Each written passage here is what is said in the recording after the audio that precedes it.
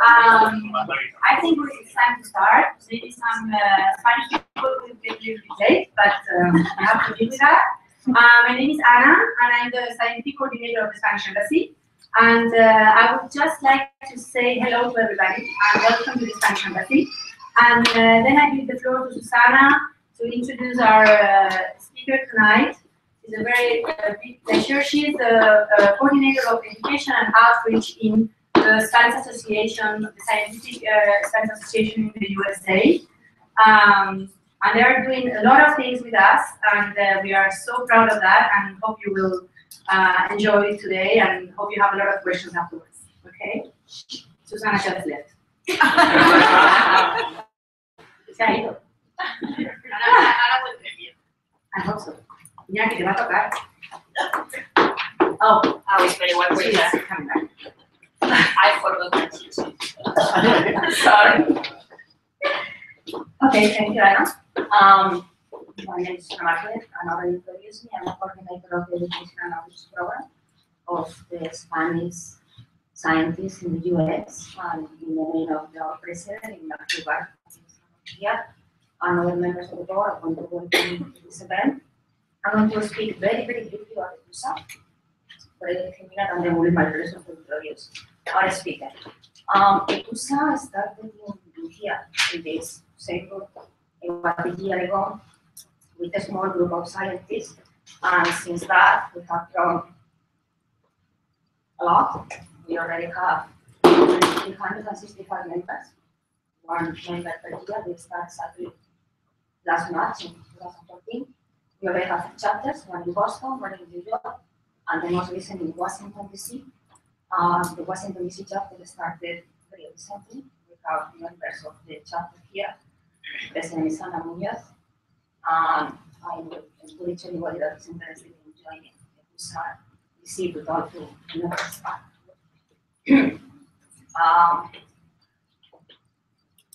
ECUSA has 3 objectives, 3 main objectives. One of them is part of their outreach program and include to bring the science to the public. And this series of seminars that we are organizing here is part of that part of the program. The other 2 objectives, one is networking, provide opportunities for communication and meeting Spanish scientists in here. And the other also provide welcoming to newcomers. And the other objective, another goal, is establish interaction with institutions here in the US and also in Spain, on public and private. Part of this program of education outreach, we have started a series of seminars here in 2015 in our 3 chapters in Boston, in New York, and in Washington. In Washington, this is our 3rd talk. These seminars are sponsored by the Foundation Ramon Areces, a private foundation in Spain, and also by the Spanish Foundation of Science and Technology that Ana is member here in the embassy. So these are providing the sponsorship of the seminars. Here is the list of seminars that we have for the spring series. Today we have Carmen Revenga, and then we have 3 more for April, May, and June.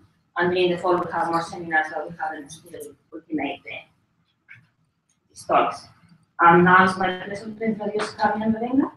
Carmen is the senior scientist with the global marine team at the Conservancy. She holds degrees in zoology and conservation biology from the University of Conferencias in Madrid and the University of Maryland. She has been involved in multiple global assessments, including the Millennium Ecosystem Assessment, the World Water Development. She has published numerous publications and has been part of the publication that was the basis for the PBS special series on overfishing. With that, I want to welcome Carmen and the call to her seminar here, working with different.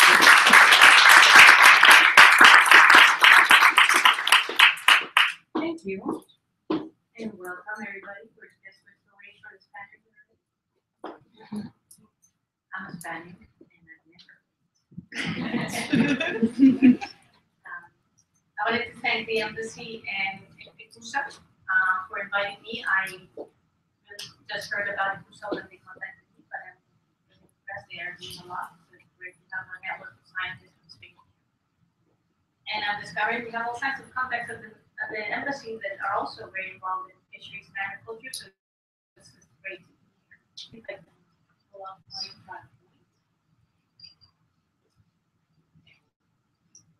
So usually when you come to listen to someone that works on the oceans, they always say they grew up next to the ocean and they spend their summers snorkeling with their parents. Well, I grew up in Madrid, which is probably the furthest you can get from the ocean in Spain. My parents hated the beach, so we never went to the beach. Instead, we spent all our holidays in the mountains. But my father is an avid angler. He likes to fly fish for trout. And we went to all the little rivers around Madrid and in the north, and he tried for me to get to fish. And I am probably the worst fisher woman on the planet. I am not good at it. I never caught anything. So I spent a lot of time on the weekends just sitting by the river, watching my father fish, which is as exciting as watching golf on TV. So all I had was books, and the books that I had were my father's fishing guides. And I really got very interested in how many types of fish there are. And then I grew up with an American mother and grew up with Dr. Seuss, who also has a thing for fish. So I blame Dr. Seuss for my interest in fish. So I continued my career in biology and conservation, and I ended up, I had a nice picture of the fish because, they are cute. I mean, they may not look cute, but they are cute. So that's another reason why I think. And I ended up at the Nature Conservancy, and some of you I know here, because I've seen there's some colleagues here from some of TNC and some from other NGOs. But for those who don't know, the Nature Conservancy is one of the largest conservation organizations.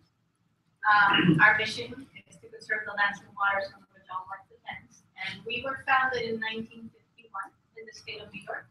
We started as a land trust, so buying land and setting it aside for conservation. We have about 3,500 employees, 600 of them are scientists. We are known for being a science-based organization. We're in 35 countries and in all 50 states of the US. We have about 1 million members, and then we saved a lot of trees and miles of rivers. Currently, we have about 200 marine-related projects around the world. So I'm going to focus just on fish, because frankly, that's what I know. And in addition of fish being really cute and tasty, fisheries are really important for humans. So about 17% of the world depends on fisheries as the primary source of animal protein. There are also many people that depend on fisheries and aquaculture for jobs. It's around, their numbers are not exact, but they also cite about 500 million jobs. And in addition, it's one of the most traded food commodities. It generates about $130 billion a year in trade, and more than 50% of this comes from developing countries. And just to give you an example, because I am always amazed at the statistic, that 90% of the seafood you eat in the US is imported from somewhere else. And that's something that most consumers, I don't think about. So the problem with today's way that we fish is that we're just really, really good at catching fish. We're so good at it that 85% of the stocks are either depleted, overfished, or being fished at their biological limit, which means that if you put more pressure on them, they can also be overfished. And these statistics, even though they're kind of sobering, really only refer to those fish stocks and those fisheries that we actually regularly assess, which is about 400 stocks around the world, and there are about 10,000 fisheries. All the other fisheries, we really don't monitor them, and we don't really have a good sense of how they're doing. But there's a paper from some of the leading scientists in this area from the University of Santa Barbara, and they have shown, looking at catch statistics, that even these ancestral fisheries, the ones that we don't know much about, are in really declining condition. And this is a graph of those kinds of fisheries. So you have the large-scale fisheries, which are not doing as badly, but they're still in decline. And then the ones that are in real trouble are the small-scale coastal fisheries around the world. And the Nature Conservancy does work in both, but we're paying a lot of attention to the unassessed small-scale coastal fisheries. But also is where most of the people have jobs or depend on. For those in the room, a lot of in the room know this by heart. But for those of you in the room that don't know how did we end up in this messy situation with fisheries, is that most of the fisheries in the world are still managed under what we call an open access system, basically with very little control and regulation. So the incentive is to raise to catch fish, because if you have short time to catch fish, you try and go out and catch as much fish as you can, as fast as you can, so that if you don't catch it, somebody else will. So that's one of the largest problems with enforcement. There's too many boats. The picture up there is in China, in the East China Sea. This is the first day that China is open to fishing again. And as you can see, it's a massive amount of boats. We could catch the same amount of fish we catch today with 50% less of the boats we have. So it's not a very efficient use of our fleet. The industry together uses about $50 billion a year for this management. And most of the countries and the fisheries departments just don't have the resources to really assess and manage and enforce the law. So it's part of it is that it's lack of money. At the same time, we waste a lot of fish, and we do a lot of damage to habitats, which also impacts fisheries production. One of these impacts is the bycatch, and what we call bycatch and discards. Bycatch is the things you catch that you're not intending to catch, but you catch anyway, and this affects a lot of species like sea turtles and seabirds or submarine mammals. And discards are things that, sorry about the timing, are things that you catch, you're not intended to catch either, and you can either not keep or you're not going to use. So that just gets thrown back in the ocean, so it's kind of wasteful. And also we do that a lot with sharks. You cut the fins off and then just throw the carcass back in the ocean. In terms of how we fish, we've been in the northern hemisphere on fishing methods that are quite destructive. They're very effective fishing methods. So bottom trawling is an example. They're large nets that get dragged at the bottom of the sea, and they're very effective. They catch everything in the pass. So down below, this one is without a trawl pass, and then that's what's left after the trawl has gone by. And as you can see, it pretty much sucks everything up. But it's not a very selective way of fishing.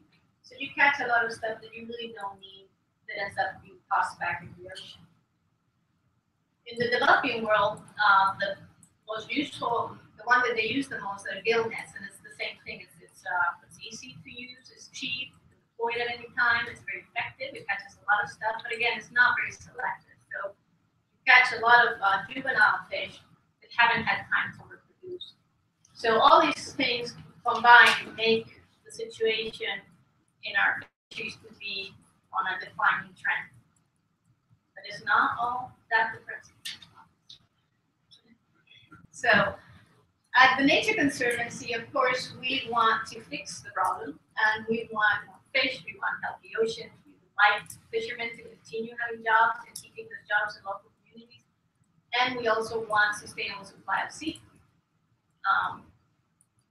Our focus is on the supply side. There are a lot of groups that have worked a lot on creating the demand, so a lot of groups that work with Whole Foods and Costco and all these supermarkets to really demand sustainable sourcing of seafood. And that's been very, very good, but there's not enough supply. And the Nature Conservancy really is good at working on the ground with fishermen. So we are kind of focusing on helping create that supply and helping move these fisheries that are data poor, that are open access to some sort of regulated system, to be rights-based or another similar. And we do this a lot by partnering with fishermen and the private sector. We also work with government, but they're a little slow. The government rep here. So where we're working now, we're focusing on the five of the top fishing nations: the United States, Indonesia, China, Peru, and Chile. But we also focus on a lot of smaller countries and small island states where fisheries are very important for the livelihood. So in Micronesia, Laos, federal states of Micronesia and Marshall Islands, in Indonesia, Papua New Guinea, Solomon Islands, Kenya, and the Caribbean and Belize, Bahamas, and Puerto Rico. So that's sort of where the fishery, TNC works in many other places, but this is where the fisheries group is focusing on. And how we work, and I'm going to walk you through a couple of projects which will make more sense, but we have this 5-prong approach. In all of the places where we work, our main partners are the fishermen. They're the ones out there fishing every day. They're the ones that have to change the fish, so we have to involve them and help them lead reforms. We're focusing again on these group of fisheries that are unassessed and trying to find ways that you could assess them at a lower cost so people can do it with not fancy research vessels, a lot of money, and a lot of capacity. We work with governments because we do need a policy framework to do this in. We're focusing a lot on new technology and trying to use technology and the changes in technology to advance and fisheries management. And finally, we're working with the buyers, the distributors, and the processors that work up front in the supply chain to also help these small-scale fisheries access new markets and get us the money from the products and the fish better. So I'm going to focus on 3 projects, one in Palau, one in Indonesia, that revolve around assessing the condition of fish stocks and really working with these data for fisheries. And then I'll talk about one in Palau. So on these fisheries, about 80% of the world's catch comes from these fisheries that we know very little about. And if you don't know how much fish there are, and you don't know how much pressure they're under, or how much capacity that stock has to recover, it's very hard to manage it. Basically, something doesn't get measured, usually goes unmanaged. But the traditional way that stock assessments are done are very costly. They're $100,000 to $1 million. They require a research vessel, they require a lot of data, and they require a lot of scientists to do the work. And most of the developing world, and including a lot of the states in the US, don't have those resources in that capacity. So it has to be another way. And we believe that you can find cheaper methods that can use catch data to assess the stock so that you can set management measures that are realistic. Even though they might never be as fancy as a real stock assessment, but they're something to start with. And we tend to engage fishermen and processors in this data collection so that they start seeing the data for themselves. And once they are the ones collecting the data, they tend to believe it more and they tend to be more informed. So in Palau, and for those of you who don't know where Palau is a small island state in the Western Pacific. It's to the west of the Philippines. It's kind of in the middle of nowhere. It's formed by about 250 volcanic islands, and it has a population, so it's not a huge country. But it's a country that really depends on the beauty of their coral reefs and their ocean resources. Early on, they've had a government and a president that has been very committed to the environment. And so up to 40% of their Palauan waters are under a marine protection area type of regulation. So in theory, their water should be doing quite well. Their fishery should be doing quite well. But the population of Palau, the people we talk to, the fishermen actually say, every time we go out, there's fish. But of course, it's never their fault, right? So Filipinos are coming in illegally fishing, or the Indonesians are coming, or it's that tourism hotel and they're discharging. So it was never their fault. So we started a program with the fishermen in the northern region of Palau to collect data on the fish they're catching, and we taught them how to measure the fish for length and how to look at the reproductive organs of the fish to see if they were mature fish or juvenile fish. So we did this with quite a few of the top species that these Palauans depend on, and we found that 60% of the fish they're catching are juvenile fish. So they realized, maybe we do have something to do with it after all.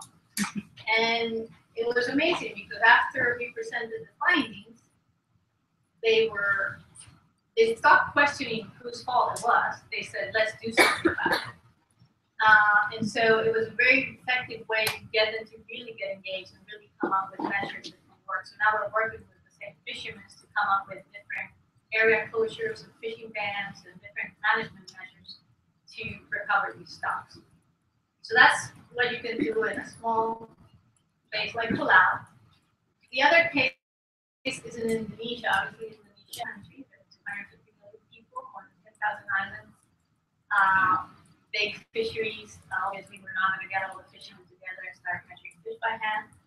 So we started working on a fishery. It's the deep water snapper fishery. It takes place in the border between Australia and Indonesia, where Timor-Leste is, on that area. It's not a nearshore fishery, it's a deep water fishery. And when we started working with this fishery, they told us they were around 30 species that they caught. We didn't really know much about it, we or the processor or the buyers, but we partnered with two companies. One is NORPAC Fishing Export. This is a North American company in a joint venture with a Chinese company called Longtime Fishing Venture. And they buy fish in Indonesia and they export it to the US. And then we also partnered with a processor who processes the fish to NORPAC there. That's their plant. It's called PT Primo. And we were trying to find ways in which we could work with, start collecting data to figure out what is the condition of these fisheries and these stocks. I'm going to show you some photos for you to get a sense of the fishery and the size. So this is it's a mid-scale fishery. These are the boats. This is they bring the boats. I don't know why they put them in plastic bags, but they wrap each fish in a plastic bag and then they get deported. They throw the bags in the ocean. So now we have a recycling program to get them not to throw the bags in the ocean. It's a little surprising. So they're in the hold or in ice, and then they get downloaded. Yeah, they get landed here in the port, which is a very sophisticated way of landing the fish. And then inside the fishing plant, they start sorting out the fish by species, and they start cleaning the fish and grading the fish and processing the fish. And so when we started working with this company, we were told there were about 30 species. And so we hired a bunch of scientists, we started doing samplings, and turns out there were more than 100 species of fish. And then we were selling a lot of snapper that is not really snapper. We've also been using electronic tracking devices. We use a thing called Spot Tracer. It's really an anti-theft device. It's not really meant to track boats, but to track anything we don't want to stolen. And it's actually quite cheap, and we can put it in boats, and the captains actually don't mind having it because captains have crew and they want to know if their crew are fishing. So they were delighted to have Spot Tracer in the boat. The crew is not that happy, but so we got a sense of where they're going, who's fishing in that water, and then we developed a fishing guide. Go back, it's all about guides again. It's just that thing there of each species with all their information, and each species has a barcode system that then the fishermen, the processing plant employees can scan. We've trained the plant employees on fish identification and the scanning methods, and then we built a computer system that can start processing data automatically, so we start collecting it to do stock assessment. And in order to measure the fish fast, when you're processing a lot of fish that spoils, it has to be a system that doesn't delay processing, that is not complicated, and that can really be accurate. So we invented a machine, and I'm going to show you a little video because it's hard to explain, that allows you to measure the fish that are coming in the processing plant. So here's the video. Let me see. So you're going to see they're going to basically what happens is the fish are landed, they're sorted and graded into boxes, and then each box gets scanned.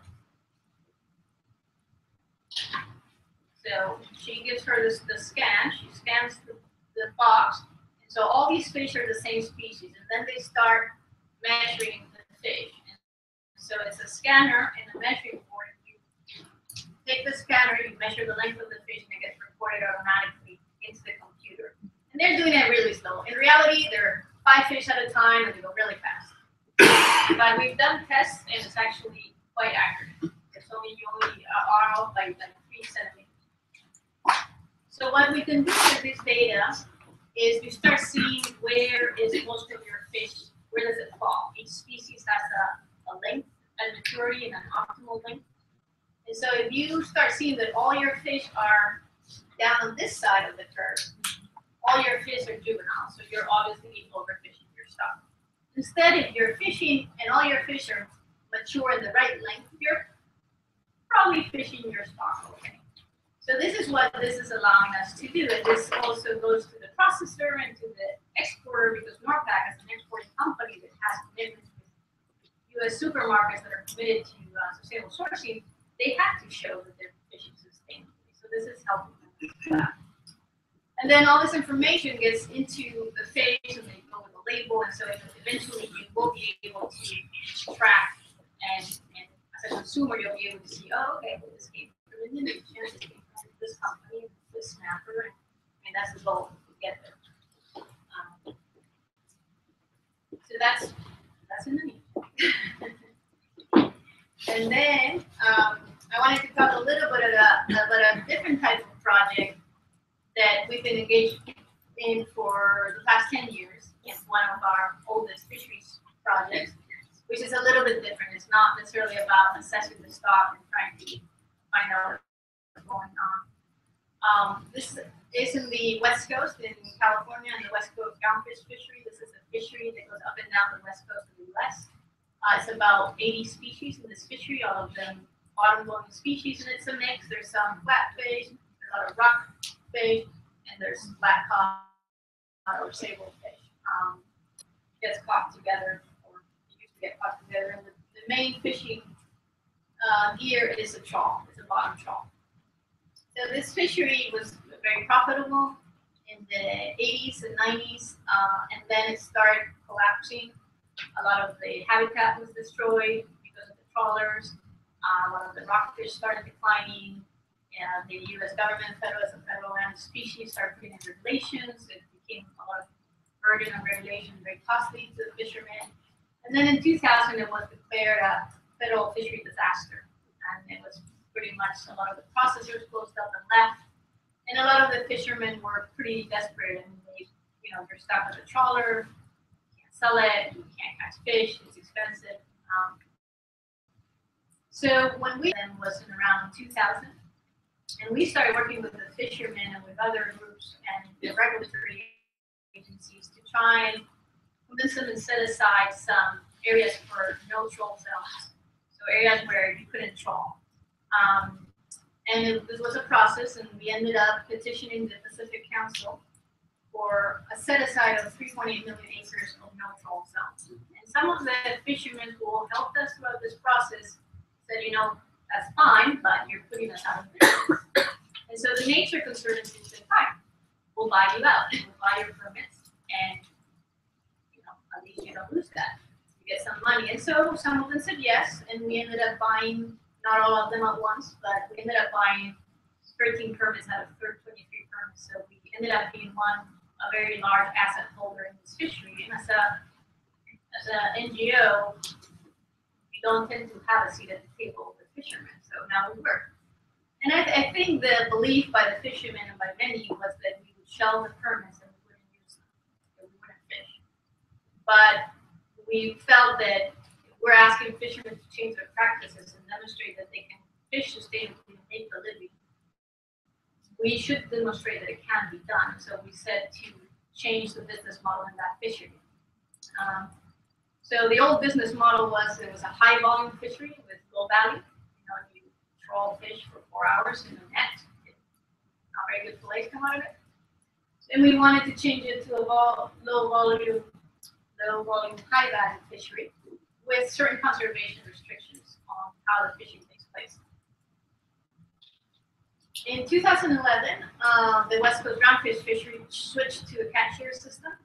And for those who don't know what a catch shear system, it's a regular type of system where each fisherman has a quota allocated to them based on their catch history. And so the fishermen don't have to race for fish, right? It's a much better way of fishing. And so what happened is there are some species, like the silver sole, where it is very abundant. So you tend to get a large quota for that. But there are other species like the yellow-eyed rockfish, which are not very abundant, and so the quota is very limited. So here's the total allowable catch for the yellow-eyed rockfish, and it's only 1,300 pounds for the fishery, whereas it's 49 million pounds for the silver sole. So in 2011, if you're a fisherman and you have very little rock-eyed yellow rock-eyed fish, yellow-eyed rockfish, now I'll call it canary rockfish, it's very risky to go fishing. Because if you go fishing and you put down a tow and you pull it up and suddenly you had 2 kilos of quota and you have 4 kilos of rockfish, to land the fish, you have to buy quota. And nobody wants to sell you their quota because they're so dead. And if you don't have quota, you can't land your fish and then you're closed for business. So it's a very risky thing to go fishing for them. So when it first started, it was, I think for a few months, nobody went fishing, everybody was waiting. And with the Nature's Conservancy permits, we also got a pretty big allocation of overfished species quota. And I think it was just coincidence that we bought the permits that had a lot of that quota. So we became pretty wealthy in quota for overfished species, and we were trying to find a way to reduce risk to fishermen, including ourselves. And we created, and we copied this from the insurance company. So we figured out we'll pull all our quota together and invite fishermen to join the risk pool. And if you're one in our risk pool and you go out and have a bad day, you can take quota from the pool to cover your landings. But you do have to fish by our rules. And our rules are to have spatial fisheries management plans, observers on board, gear switching and zoning restrictions, and also we developed an app called eCatch that allows you to track everything you're doing on an iPad. And it was fun because when we first did this and we gave iPad to the fishermen, you should have seen their looks. They were like, what am I going to do with this? And we were convinced they were going to throw the iPads and work. They came back the next day, they had to throw it over, we were like, yeah. And then after a while, they're like, it's actually useful. And so one of the fishermen that worked with us, he was at a presentation recently, and he said, Carmen, I don't go fishing anymore. I go out to collect data. So it's a total transformation. But what they discovered is, so the idea is we have these fishing associations that we help and they form, and they're all part of the risk pool. And they all fish together and compare the data. So we have these spatial fishing management plans. And so if one of them goes out and puts down hook and line and gets a lot of rockfish, immediately sends a notice to the others saying, hey, this is a bad area and avoid this area. So they've discovered that collectively and sharing information, which is something fishermen don't tend to do, they can fish better. They can find places they want to set aside as control zones. They can also, save on gas and things like that. So it's been a very, very successful model that is also being replicated on other parts of the coast. And also it's helped them demonstrate that they are fishing very sustainably. They would like to get a market access for that and really get more price for the fish and special access to special markets that right now they don't have. So for them, it's really worked. The value of these permits has increased. And just to show you the difference on the quota used is the risk pool is only using 2% of the available quota, whereas the rest of the fleet is using 35% for these overfish species. So it really shows that you can really manage it well and avoid a lot of these overfish species. So this has been a very successful project. Right now we're working with the community organizations to try and figure out how to market their fish so that they have a edge in the marketplace. And we gave all our data and the fishermen's data to the Monterey Bay Aquarium. They have a seafood watch card, and the West Coast groundfish fishery appears as red. And when they did the analysis with the data in our risk pool, is green. And so now we're trying to work with them, with the fishermen, there should be some reward for them doing the right thing, and they should be able to get into better markets and get better prices for their fish. So this is a very fun and long project, but it's been very successful. We're doing similar things also in Maine and the Gulf of Maine. And that's what I have. So, thank you.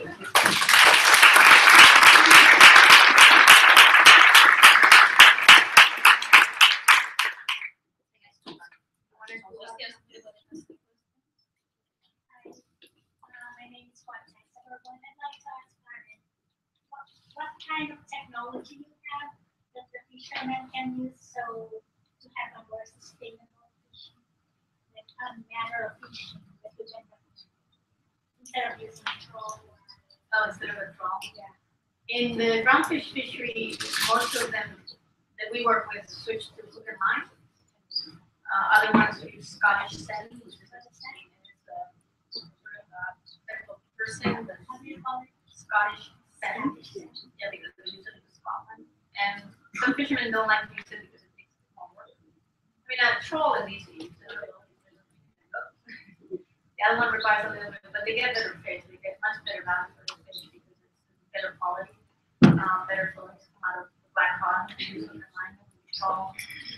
And then some of them still use troll, but they only troll in soft sediments, things that don't have much impact. And we've had a 4-year research study comparing troll impacts on sandy bottoms versus others. So there's a paper that just came out if anyone's interested on this scientific research on that.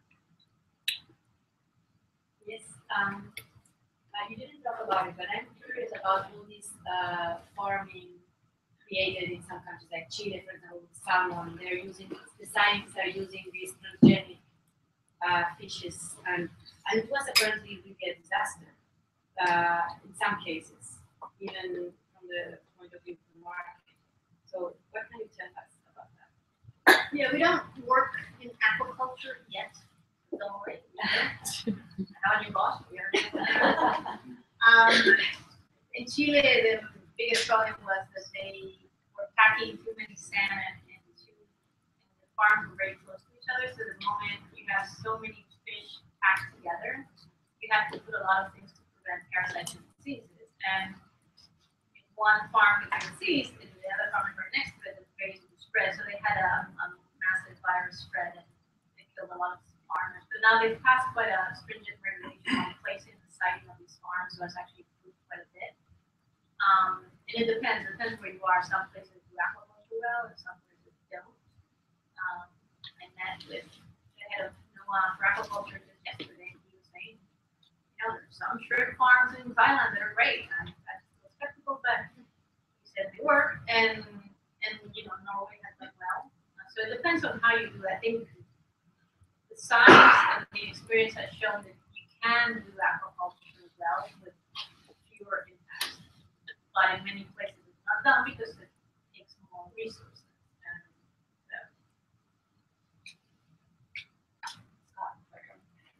You said that there was too much capacity, too many fish in the water. And in developing countries, often fishing and fish are the last thing they can eat or the last thing they can do for survival. What has CNC done, or what are your plans to do with losers? Are those who, if they're taken off the water and they get fishing?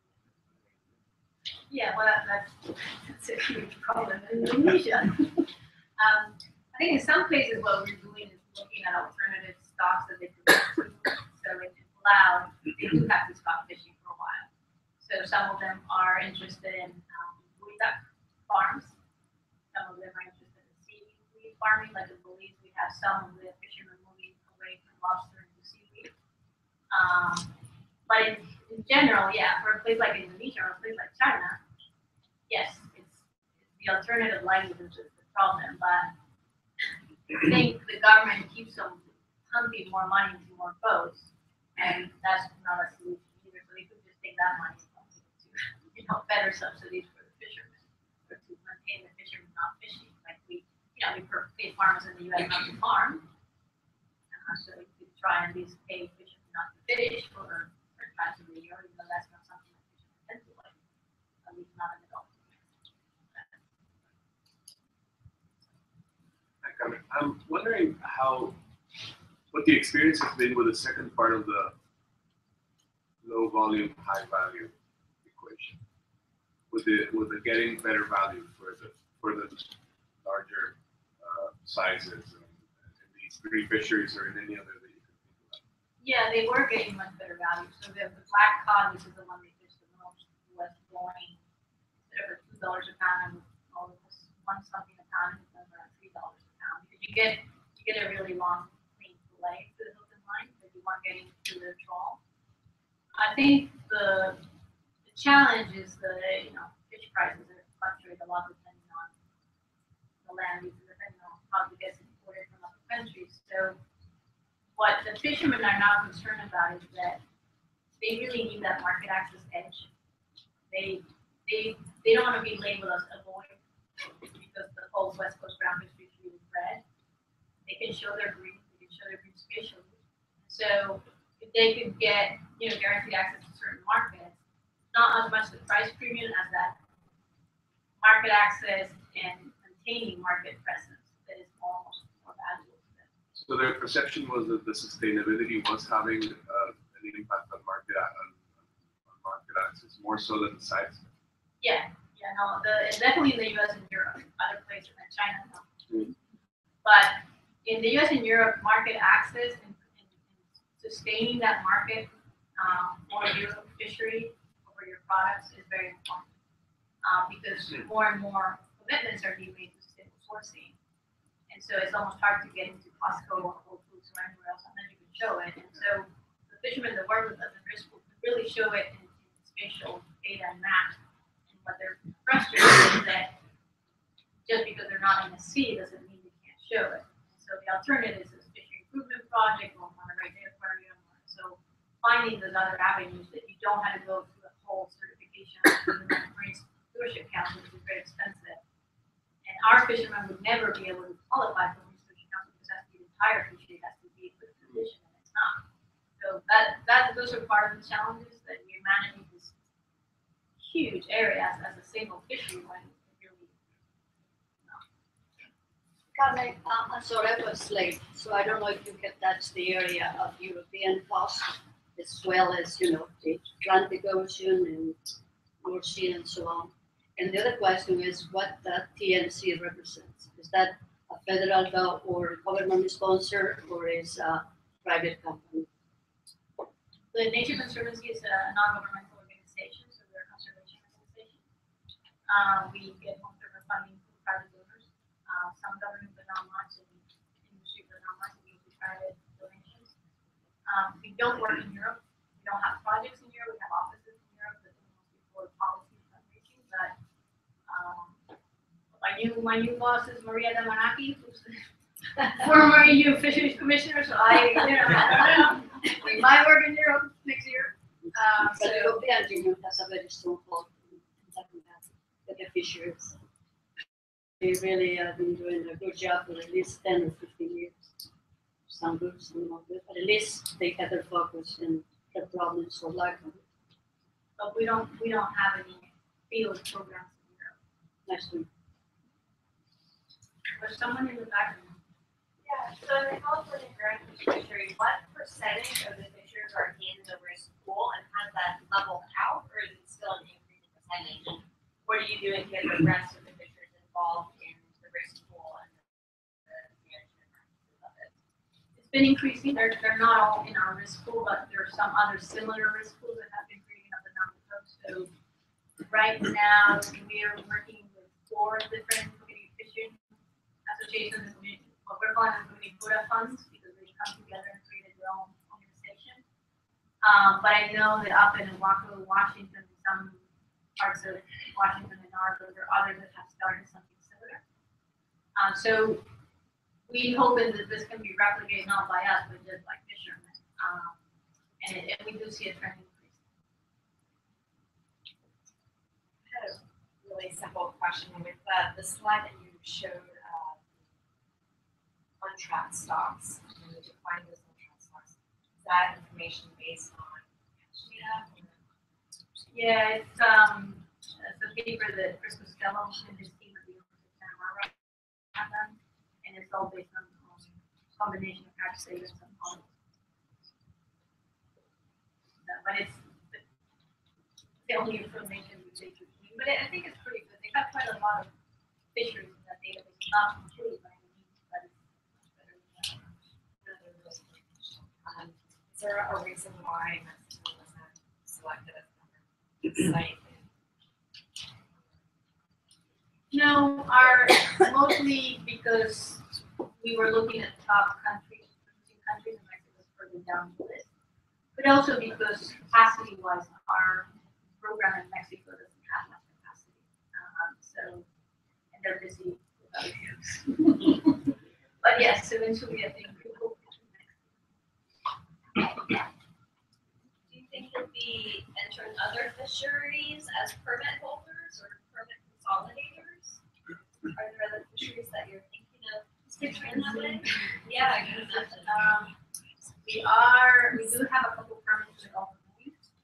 We are considering adding more permits in the Gulf of Maine, but the prices of permits are still high for what they actually work. I think we're also looking in Massachusetts. It's also brownfish. I don't think we'll be buying permits outside of the US, but you never know. Because, well, you know, they don't come with a quota allocation. So yeah, it's expensive to do it that way. So we would rather find a way to limit it because it costs a lot of money. So maybe not you necessarily, but the other people in Mexico, the conservancy involved in the ECUSA conservation problem with the dolphins and Delta River and other interface for sure. I think we were involved with Vaquita early on, but we're not now. I think EDF used to run the Mexico program for EDF. He could probably tell you more about Vaquita than I can. So you mentioned that a lot of the fishermen you're working with, in order to get access to better markets, they would need some sort of certification like MSC, but they can't because of the current standards they're required to meet as a fishery level. And then you mentioned Monterey Bay.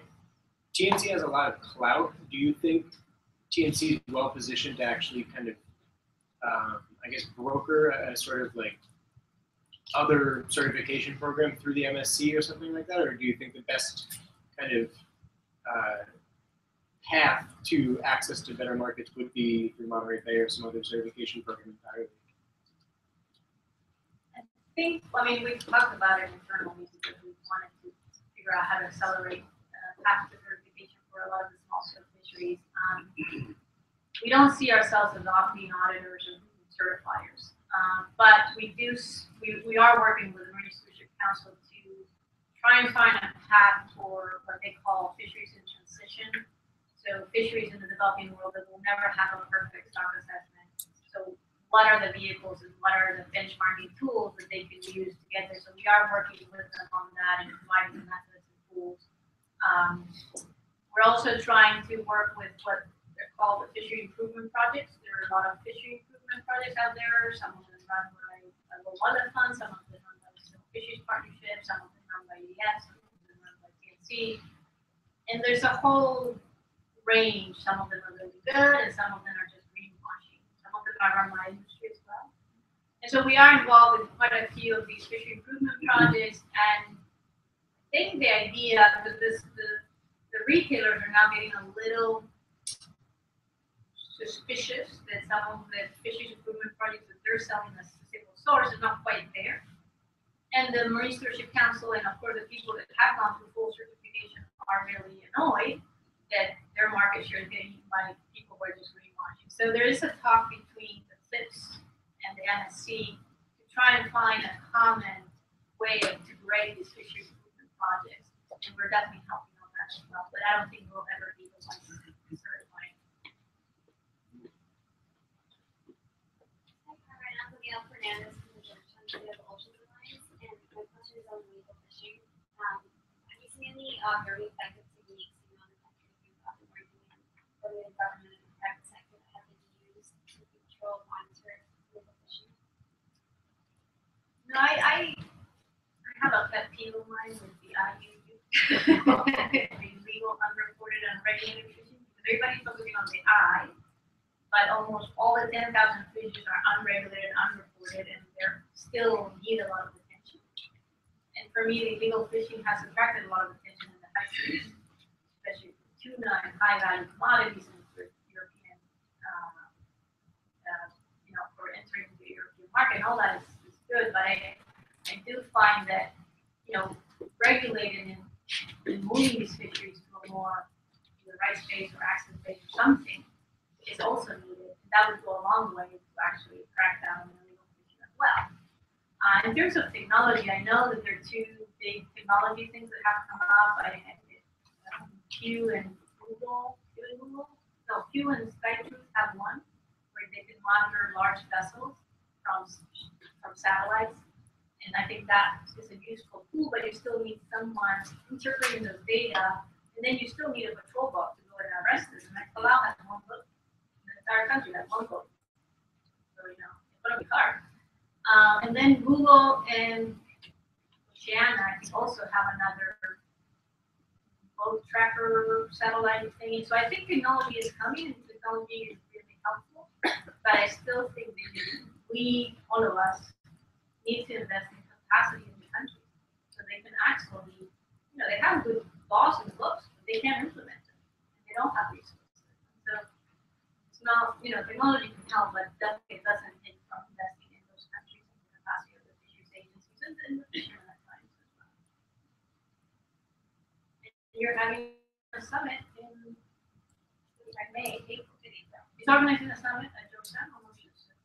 And we're trying to get the young generation very involved. So we wanted to talk about it. What about the old generation? You get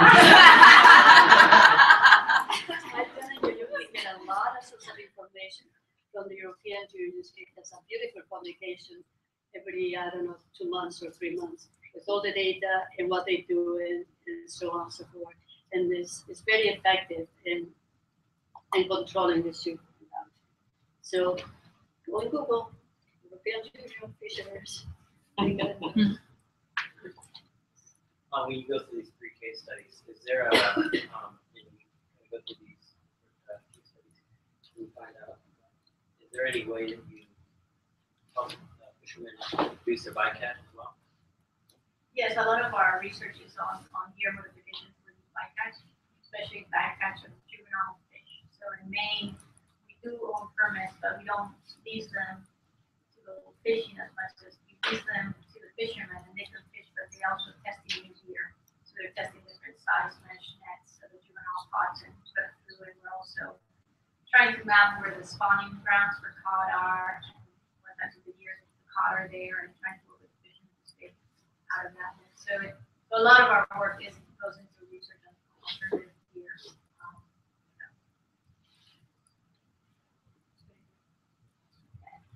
Thank you so much.